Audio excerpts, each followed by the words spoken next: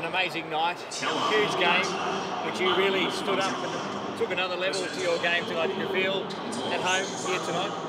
Yeah, I think so, especially the first half, maybe not so much the second half, but yeah, definitely great experience, versing the world champions, and yeah, obviously just getting out there, making my starting debut.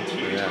What did Graham Arnold have to say to you before the game? Was it just about playing your natural game despite the occasion? Exactly right. He just said, do your thing.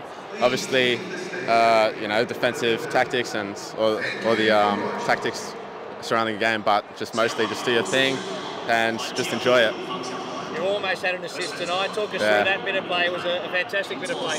Yeah, I just cut it in and I saw Dookie making the run, so I just try to put it on a platter for him, and unfortunately it didn't go in. But yeah, maybe next time. It was some save.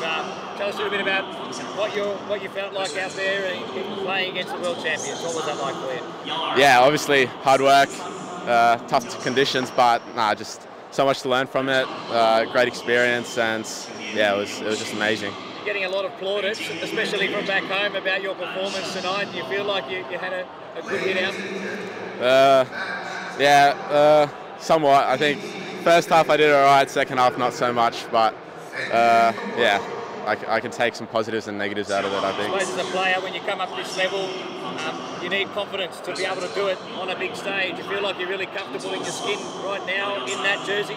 Yeah, especially coming off the season I've had, I think, you know, confidence is high, and when you have that, it's easy to play, and especially when you're surrounded by such a class group of boys.